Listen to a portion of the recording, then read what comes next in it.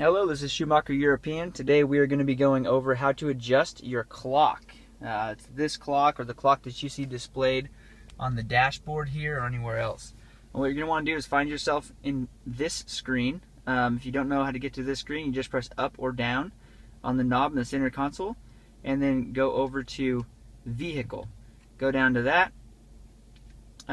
You're going to turn the knob over to Time, and then as you adjust this time, you can set the time manually or the format of the time.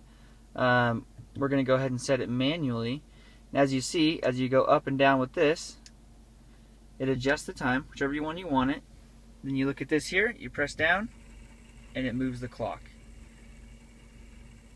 And as you can see, that clock moves there. That one also has changed. And that's how to do that. You go ahead and head down to Schumacher European, just south of the 101 in northern Scottsdale. Go ahead and pick up your new Mercedes today.